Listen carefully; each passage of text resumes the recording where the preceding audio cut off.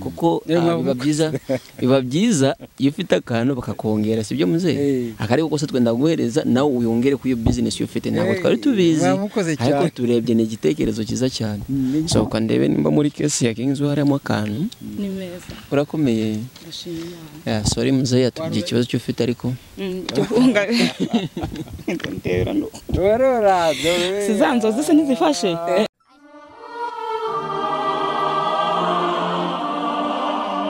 hero kandi abakunzi bacu ba Kings TV uyu munsi ni Enoch Bageremana kuri Facebook ahantu hari hose nushaka kunshakisha ayo niyo mazina yanje so uyu munsi ngiye gukora Kinyarwanda ntago bisanzwe ariko numva ndi gushyiraho amakosa wihangane kuko ntago nakivukiyemo ariko ndakizi n'ubwo rurimi rw'iwacu so hari umusaza umwe tugiye kureba mubyeyi umwe ukoraga Crested Ukraine sinzi nimba mubizi ariko abakurikiranga ibiganiro bya Kings TV murabizi sinzi nimba mwaramubonye ubwo munsi nga Kings TV tugiye kumutemera turebe mbese gahunda ze zigeze gute mbese Kings TV yamumarira iki nawe umukunzi wacu uri kureba nimba ukumva hari ikintu ushaka kumumarira wadutera telefone yacu murayizi udushaka hari hose watubona shaka wanyura kuri James cyangwa kwitonda cyangwa Donna cyangwa Afia cyangwa Furaha abo bose ni abantu benshi sinabarangiza ariko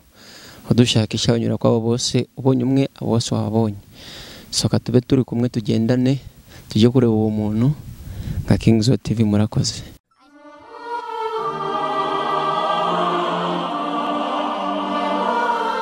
kazi ile mkubwa murakomeye ini kanisa ya watu gani ni wasopake murakoze geze ku kanisa y'abasopake mwese bo mu nkambi muje muraza musengera ku kanisa yes abi kanisa turabamurizo muko kutwishura agiye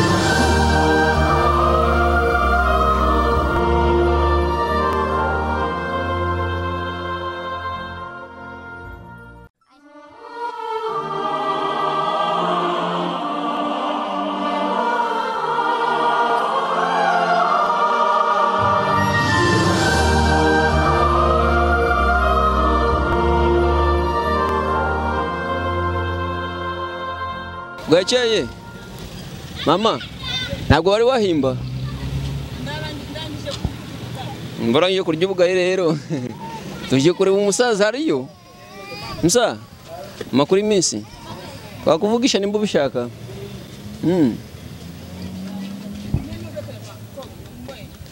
musaza makuru yawe twabona ko cyera tukaganira nimba ubishaka hano hari izuba dushaka twagenda hari inyuma sibyo inyuma hari inyuma takoze neza ntabwo wakoze iki ntabwo wakoze ntande tugende muze nose nanje ko nsaguca ko ntabwo nari nabandura zo kuri Refugees Day cyangwa kuri Christmas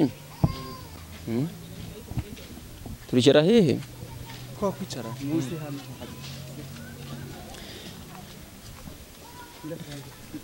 hano dushaka twakwicara ngaha nta kibazo nose muze handi ko ndi kureba harahindutse kakazi urashaka kumejemo cyangwa bo kubera ko nakunze kubona nta bakiriye mbona narabaye mbiretse bitewe no ko abakiriye nagiye mbabura mbihagaritse nishyira mu bintu byo gushaka ubyo nahinga n'utundi turimo duke ngenda nkora so abakunzi bacu ba Kings TV bari bavuze tuze kureba turemenye mbese watangiye ku musambi ubu ngubu ugeje gukora inka kumbe wabiretse bo ubu ngubu usigaye nkorera ikintu mperewe ari ikiraka bampaye kuko njya nkora nk'indabo kenshi z'abantu bari Kampala ariko ubu baba babwiti kora ururabo rurimo izina ry'umugore n'umugabo nuko nkabikora amazina harimo nkabikora nkabiboherereza mbese gukora ibintu mbibika nabonye bisa nk'ibimvunira ubusa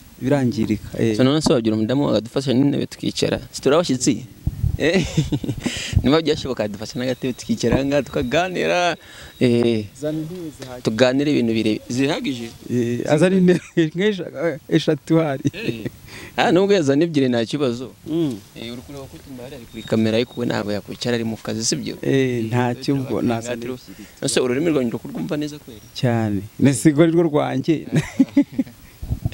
Yes, abakunzi ba King's TV babandi bavugaga ntago nzi kuvuga ikinyarwanda ubu ngubu nakivuze. Mugenzi wanje nawe ni byiza yabivuze ari kubyumva sibyo muze?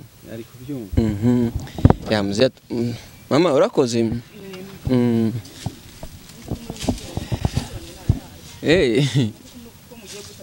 Nta kibazo twenda kumana twaganira nawe. So muze? Ku bakunzi ba King's TV ku bantu bari kundeba amazina yandi ndabizi mwabyumvishe ndi gukora introduction nabibabwiye ni Enoch Ndayambaje ahubwo twageze ku muze wacu sinzi abari kubireba sinzi nimba bari kwibuka amazina yiwe ariko kamubaze nimba yatwibutsa amakuru yawe. Amakuru ni meza. Wakwibutsa abakunzi ba King's TV amazina yawe nimba bishoboka? Nitwa Hategekimana Jerome kandi nkaba ntuye muri iyi block ya 2. Yes. Turi umuhungu turimo turaganira musaza wacu mwitaga Jerome. Jerome ikituzanye ahangaha ni kubera talent yawe ya bya bintu byo gukora imisambi sibyo? Ni ibintu wigiye cyangwa ni talent? Talent navuga ni asimbize impano. Bo je nakunze kubireba gusa ntabwo ruvuga ngo nagize mu ishuri ryabyo ni ibintu nagendeba nabibona nkabyigana nkabikora ngira impano mbese yo kwigana ikintu mbonye abantu bakora nkaba nagikora. So urangije igihe cyinshi urukubireba urangije uravuga kandi nanjye kambitangire kugenda bikora ubikoze ureba ibintu bitangiye kuza biraza kuko na bya bindi mwasigiye byinshi nabigurishije. Nose nimba warabigurishije byinshi kubera ko umurimo waguretse uruko tubwira ngo waguretse byabaye gute kandi wabigurishije? Bo ntabwo nabigurishije umunsi umwe nabyo nkubwira nyine ureba igihe giciyeho nkuko ni igihe kinini umwe araza agatwara nka kimwe ubundi agatwara bibiri ubundi nuko nguko ntabwo ari ibintu byo kuvuga ngo baza uyu munsi ndazabona umukiriye nejo bundi ni ibintu mbese biza bitunguranye bitihuta ku buryo ntabara ngo ubu birampereza icyo kurya nkuko mbyifuza. Ariko bivuze yuko nurangize igihe kinini utabikora ntabwo wabyibagirwa? Ntabwo ushaka kubyibagirwa ikintu nagize gukora ntabwo nakibagirwa. So bivuze yuko uragukenera yaguhamagara kugira ngo korera iki ngiki mu kanya wawe tugikora sibyo? Akenshi ubundi niko sigaye nkora kuko nk'abashaka indabo cyane cyane hari indabo nagiye nkora zitwarwa n'abantu b'i Kampala umuhungu wanshakiyeyo abakiriye nzikora atavuga ngo ndazibika nzikora mbese banashyiraho imbaraga bavuga ati turashaka ururabo dushyire ku bisi tugereho vuba ubu ngubu sigaye nkora ibintu namaze kubona isoko ryabyo kubera ko biranakoze byatwaye igihe kirekire bikajya bijyaho ivumbi nkongera agasiga verine gutyo kandi nta bakiri bihutaga ndi kubona ndavuga nti reka nzagiye nkora ibintu namaze kubona abakiriye babyo. So bivuze gukora ingoni zo mu bukwe ibyo ngibyo byose n'ibindi by'imitako bya culture bivuga imiki imihango umucyo ibintu by'umucyo ibintu bimeze gutyo byose urabikoraga? Byose ndabikora ariko umpaye akazi ubu ngubu gukora ibintu ntafitiye isoko nabonye bimpombya mba nabaye mbiretse ibintu mfitiye na umuntu ambwiye ati kora iki nicyo nzajya nihutira gukora muri iki gihe cyangwa se hari nubwo nteganya kuba najya nko gushakiriza uburyo nabona abakiriya nka za Hoyima usibye ko yenda muri bitari muri uko kwezi ndimo ariko iyo gahunda ndayifite kubera ko abantu benshi najyaga ntembereza zira ndabo zanjye none muri kareba hano mu muhamba kuva tese ko nduzi ntanze ufite ndayagura ururabo rwiza ndutereke abenshi rero kubw'ubukene n'iki uru ruberanye n'abanyamujyi abantu benshi bagenaga bampa inama tukwiye kuba mu mujyi. Ako kanora kavumbu bivuze yuko nawe ukwiye kumugenda mu mujyi uko ukuraga ibyo bintu by'abanyamujyi bakwiriwe bagiraga sibyo? Soka twamamarize rero abakunzi bacu ba King's TV nimba wari utabizi uyu mugabo akoraga ibintu by'imico yacu yabara umuntu wese ikintu cyose cyo wasaba yagiye gukorera mu biti sibyo? Cyane rwose. Naho mu byuma ntabwo wabikora? Oya ntabwo ibyo byuma mbizi nzi by'ibiti cyane nibyo nzi. Okay. So buri kintu cyose cyashaka cyari cyo cyose cyabikirato cyaba umuntu cyabiki na microphone wayikora mu giti sibyo? Iyi shusho imeze irya nayikora nko kwireba guri kino shusho. So turakumubwira dukoreshe adukorere microphone mu giti turebe ukuntu biravamo. Mbwira ikirango cyanyu muzakimpe ifoto yacyo nkibakorera. Nibirango nabyo wabikora? Ikirango cyanyu cya TV mukorera. Nta kibazo tuzakikubwira nacyo. So none se abagukenera kuko ndi kureba abantu benshi bari kureba baravuze babikenera. None se bagukenera bakubona gute? Badushakisha cyangwa bakunyura wowe direct? Tubwire nimero yawe twagereye. Inomero yanjye rero ni 077 22 2 3 5 7 1. Umutiro gigwa gushiraho agasaraba 2 5 6 sibyo? Kuzo nimero zavuze. Siko bivuga se ni za WhatsApp. Ni ziri kuri WhatsApp. Ziri kuri WhatsApp. Nta kibazo no kuri YouTube no kuri Facebook byose biriho. Nose muze urangije kureka ku kazi wakoza kahe ko wakatubwira cyangwa nibanga? Uyu musigaye nkora amashambusha. Ni kuko mbona ari cyo kintu abantu bakenera cyane buri munsi. Ubu ngubu ubuzima bwiye guhinduka, njye nakwitunda nga tugiye kujya sambusa z'umusaza zirahari. Nzikora cyane ku munsi w'isoko, hari iminsi 2 y'isoko mu cyumweru. Ubwo iyo minsi niho nkora. Iyo minsi niyo ugenda ugakora. Kuko mu minsi itari y'isoko ntabwo wabona abakiriye neza, mbese byaba nko kuvunikira gusa. Nta kireka ku munsi w'isoko abantu bateranya ari benshi niho mbikora, kandi ubona ko hari akantu kabonekamo. Ariko ku minsi y'isoko urebaga abantu bazikunze.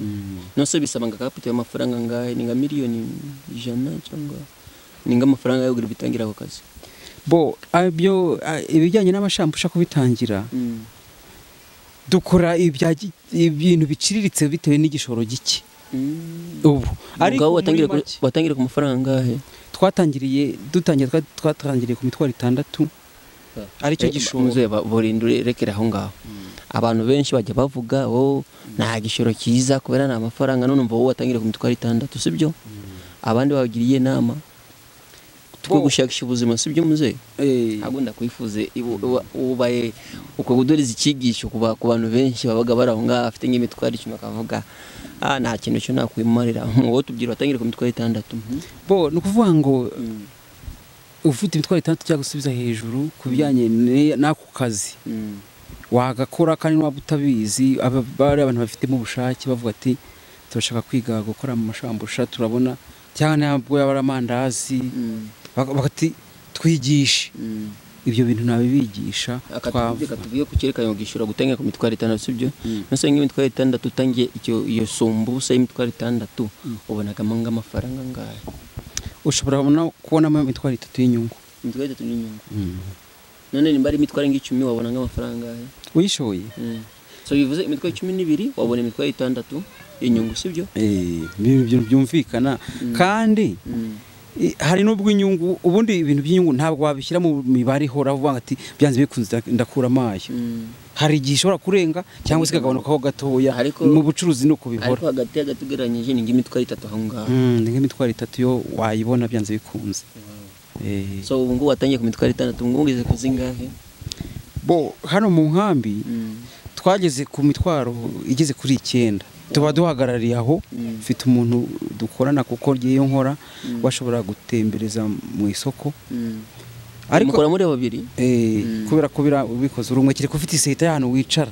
Ntabwo mfite rusi ifite ubushobozi bwo kuba napangisha inzu ara mu center ngo mbikore, kuko biba bisaba inzu igaragara, kuko ni ibintu byiyubashye.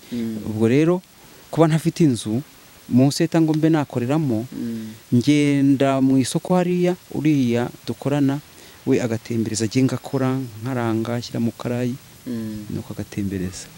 Nose ni wowe bikora mu muryango wa gusa, abandi bo bakora iki? Barahinga bakora iki?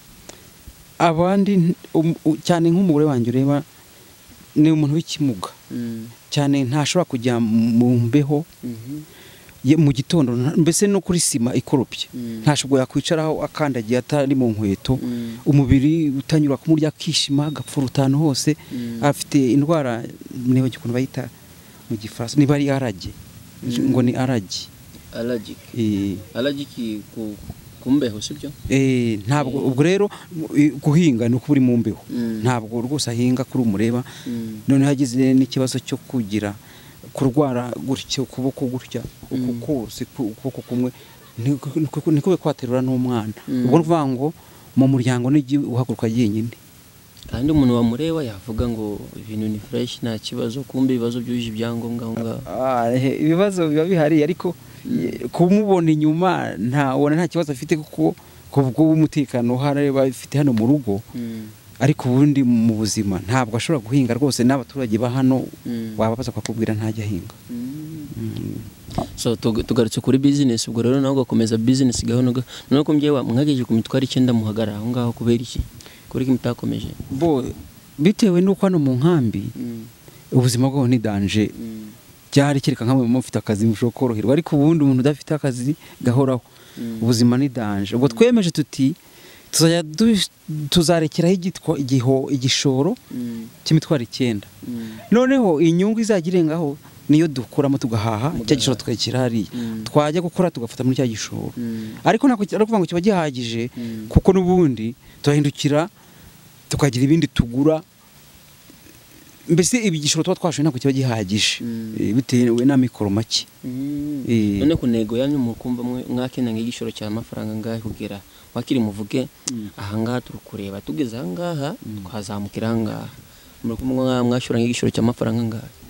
Igishoro twumva twahashora rero ni igishoro gifatika kuko twifuza ko tugize amahirwe tukabona igishoro twapangisha inzu hari akasonga. Ndiko nanjye navuze kirafatika ariko gifite umubare byibura imitwaro 2 imitwaro 3 cyangwa oya byibura kubera ko nk'ahari akasonga inzu yaho iba yihagazeho ni nk'umutwaro nka 15. ubwo urumva byibura umuntu apangisha guhera ku mezi 6 gusubiza hejuru, hasi ushobora kutihutira kubona inzu. Ubwo rero ufashe mu mafaranga y'amezi 6 ukongeraho wenda igishoro cy'imitwaro nka 30, kubera ko hari ibintu biba bikenewe iyo ufite inzu. Hari n'ibindi byiza bisabwa kujyamo kuko ushobora kuvuga ati ndashyiramo n'icyayi, hari amashyire ntuze ka soda ariko n'amashambusha ahari. Ubwo rero ni ibintu bisaba igishoro yenda cyagera nko muri miliyoni. Urebye cyagera igishoro twifuza cyagera nko muri miliyoni. None muze ya mitwaro 6 kugira mugere ku mitwaro 9 byatwaye igihe kingana gute? Ubundi nakubwira ko imitwaro ushoye 6 kugira ngo ubone imitwaro 9 wayibona uwo munsi. Kandi no kubona gukuryaho oya ntayo wabona. Ahubwo noneho kugira ngo yuzure 9 twakoze tugafataho nk'ibihumbi 5 ndi tukayazigama kugira ngo yuzure 9 kuko twabonaga igishoro dushoye ari gike cyane.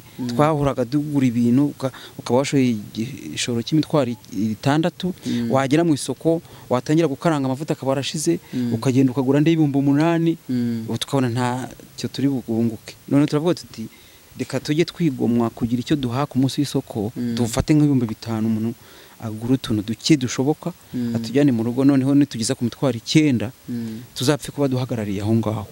Nuko twabigenje kubera ubushobozi buke. No kubera ubushobozi buke naho bundi ari ahantu hari ubushobozi bufatika icyo gishoro twagikubishuro 10. None se utubonye ngatwe nga Kings utekereza giki? Ngize ukuri niyo ibintu byuze dukoraga no mu nkambi kibiki ibintu bimeze gutyo. Njya nkurikira ikingizi we yo nabonye tutwaye mu bizi nkunze kubona ahantu henshi musura mu bantu bafite ibibazo runaka cyangwa bafite uturimo runaka bakeneye abantu bo kubafasha. Njya mbona mubyumvikanisha cyane mukanagira uburyo mwashakira abantu inshuti zabatera inkunga mu bikorwa runaka baba bari gukora. Hari nabo nagiye mbona bubakira amazu, hari nabo mufasha ibyo kurya mukora imirimo itandukanye kandi turayishima n'imirimo myiza cyane. Imana ishimwe. Abakunzi bacu ba Kings TV nawe uri umukunzi bacu kona numva nawe ujye bireba sibyo? Ndabireba cyane nkunde kubireba. So nubwo twaje ku muzehe wacu Jerome tuje kureba impano yafite yo gukora imisambi n'ibori kimwe cyose abikoze mu biti, ariko atwumvishe atubwiye yuko kubera y'ahantu atuye n'akarere karimo byabaga bigo kugira abona ababigura, ariko ubu ngubu asigaye bikorera kuri online. Umukeneye yaduhe nimero yiwe wamuhamagara rero ukamubwira ibyo akora ariko icyiza tubwiye yuko yabivuyemo agenda mu byo gukora iki sumbuza sibyo so muze kubera icyo ngicyo kingizwe rero ibonye yuko ufite uri umuntu ushaka gukora sibyo ishaka ikora iki ikongere kwako kazi kuri gukora irebe nimba yaguteza imbere kuko biba byiza iyo ufite akantu bakakongera sibyo muze akariko kose twenda guhereza nawe uyongere ku iyo business ufite ntabwo twari tubizi ariko turebye ni igitekerezo cyiza cyane so kandebe nimba muri case ya kingizwe harimo akantu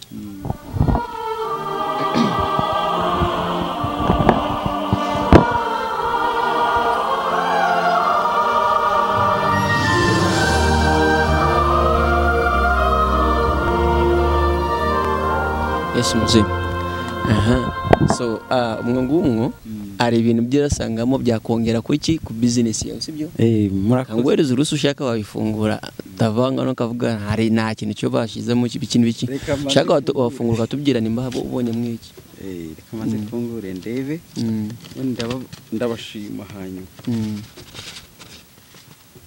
ndi kurebamo amashiringi ndi kurebamo amashiringi kandi biranejeje cyane Imana ishimwe yes mutije yuko natera imbere n'umuryango wanjye ndabashimye cyane ayo mafaranga tuguhaye wavuze yuko watangiye ku mitwaro 6 sibyo ugeze ku mitwaro 9 usanga garenze 9 10 20 gararenze iyo ngiyo simbizi neza ariko uraza kubireba so dushaka ukore iyo business nawe ukomeze kandi n'ukuntu ujya uinspiring abantu kwereka yuko nubwo bufite amafaranga makeya hari ukuntu wakomezamo ubuzima bwatera imbere sibyo n'abari kudukurekira bari bo bose nimba ufite imitwaro 6 cyangwa 5 cyangwa zingahe ushaka washakiza ikintu cyo gukora then ugasaba ufasha nyuma tukareba nimba tuzakongera sibyo muze murakoze cyane amen ndabashimye Imana umugisha amen bo kandi reka mbabwire nshimye yuko kingiziwe yatekereje kuri jye buriya ni ku muryango wanjye ntabwo niba aragenyine mwabonye yuko nkwiye gutera imbere n'umuryango wanjye ukagira ibyo wunguka ubwo rero byo bishimye cyane mbikuye ku mutima rwose abantu bagira umutima wo gufasha Imana umugisha kuko muri iki gihe ntabwo wabusanga mu bantu benshi ni 1% mbese kubona umuntu akugirira neza akavuga ati akiratera imbere uwo nguwo aba ari umuntu w'Imana ubwo rero turabashimye cyane je n'umuryango wanjye yene umudamu nuko ari iriya wagira ibyishimo cyane akanabigaragaza kundenza naramuka bibonye ndabizi nzi ibyishimo by'abagabo ndabizi kuko nanjye gihe cyenda kuza wasanga nanjye nenda kuba umugabo ariko ni gahoro sibyo stinda ahubwo so nabakozi ba King's TV mzee wacu Jerome ari marashima abakozi ba King's TV ariko urabazi bonzi wowe Enoki benshi na Jamari hariho nuramuhungu James hakabaho ura naho batongeye imazi yenda usiko ntibuka amazina nuramuhungu utuye hirya hafi yo kwa Dominico abayikuriye ni abantu nga batandatu aho ngaho kuko harimo njyewe harimo James harimo Wafia harimo Foraha harimo Kwitonda harimo na Donna so bageze ngabo abantu batandatu ariko nabandi bose bari kumva bashaka kuja kugira tuje turakora igikorwa cyo gufasha tukuja turafasha abantu bacu mu kareti iwacu y'abantu batandukanye turabakiriye muri King's Way kandi tutibagirwa n'abantu benshi bakunze kureba ibiganiro byacu bakadufasha bakavuga ni byiza tugende tureba umuntu runaka uwo muntu akishima banyuriye kuri bo nabo turabashimiye tubashimiye Imana cyane so muze nimbara kagamo kwenda kuvuga ndikora amasaga agiye kwenda kugenda mu kandi kazi sinzi nimba hari ijambo rukumva mu byo turangije kuvuga hanga hari ikintu cyo wakumva washaka kutubwira cyo ntabwo nari nabaza ngo haye umwanya ikintu ushaka ni ngombwa afate mikoro se nta kibazo ndagufatira nta kibazo bo ikintu ushaka kuvuga kandi ngikuye ku mutima nuko nk'abantu b'urubyiruko bakiri bato bakwiga kugira ibintu bakora bakoresheje amaboko yabo aho kugira ngo yenda bajye birirwa mu centre biruka cyangwa se rimwe na rimwe birirwa mu mafilimi nashima yuko urubyiruko nk'abantu bakiri bato n'abakuze ariko ntabakuyemo bakwiga gukoresha amaboko yabo ye n'uwavuga ati aka kantu kanyigisha tuvuge nk'utu tuntu nkora nubwo yaba ari amashambusha nko gukora impapuro n'ikindi kirushya utabizi ntushaka kubimenya n'uwaba ashaka akavuga ati ndashaka kunyigisha gukora impapuro kuko wamenye gukora impapuro z'amashambusha baba wabishoboye n'uwaza kuvuga ati ariko nyigisha gukora ururabo kuko hari indabo zoroha yenda zitameze nk'imisambi kandi nazo nziza ashobora kuza tukavugana nkamwigisha nawe yajya ahandi akagira umusaruro bibyaza. Icyo gitekerezo ni cyiza cyane kandi kuko menyereye kureba abasore benshi bakunze gusabiriza amafaranga mu Buraya wo dufashe n'amafaranga ndakenye kugira asaba amafaranga kugira akora kano kakora habwa agasaba amafaranga nenda kuburara cyangwa nenda gukora iki tubagiriye inama byaba byiza nimba ushaka gusaba amafaranga umuntu wari wo wese yaba murumuna wawe yaba mukuru wawe yaba arinde yaba ari muntu wari wose wagufasha ujura saba amafaranga kugira urebe akana ko watanyiraho cyangwa ngo kwiga ngo umuze wacu ko natangiye gukora iki sumbusa ariko reba hagejeje na niyo mpamvu nga King's Way imufashije ya turabashimiye cyane sibyo muze murakoze cyane natwe turabashimiye Imana ibahumugisha kandi uwo mutima w'urukundo mubukomeze cyane mugume mudutera inkunga n'abandi bazikeneye hirya no hino mugume mubafashe mubavuganire Imana izabibahembera murakoze cyane nibyo ngibyo nshaka kuvuga ko umudamu wanye nawe ajya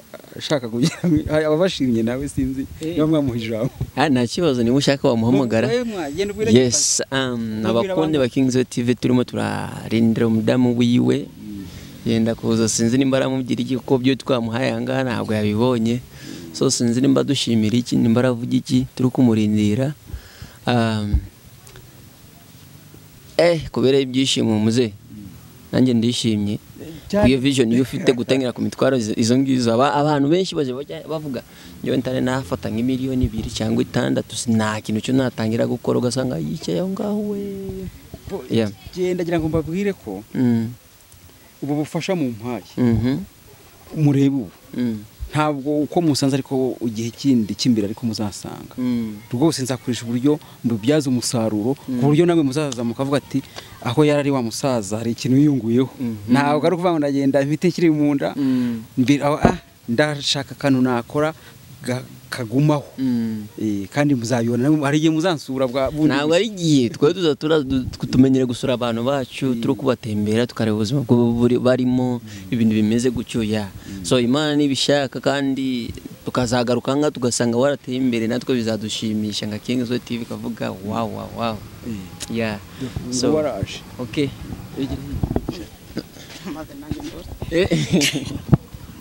amakuru mama ni meza urakomeye ndashimye sorry muzehe yatubye ikibazo cyo ufite ariko tufunga ndera no sizanzo zise nizifashe ndeka nawe nizenzo zise kandi mbwira ko kantu hari inzozi dusansanga zo shaka bidusobanurire ni mama nizenzo oya nuko nije nazirose mbona amafaranga ngware imitwaro 12 nabonye nizo wabonye mu nzozi zanjye inzo zawe niba ari kumeze dere kutubesha no kuri cyangwa byamvisa bimbwira muri gitondo nabonye imitwaro 12 harimo imitwaro 5 n'izindi zose n'izindi zo tutazi none Imana yabirengeje zarenze Imana ihabwa icyubahiro rero Imana ishimwe cyane n'ukuri so muzera avuze twaza turuganira na muzehe ibyinjira bikubwira cyangwa ibindi urabireba kuri King's Way TV so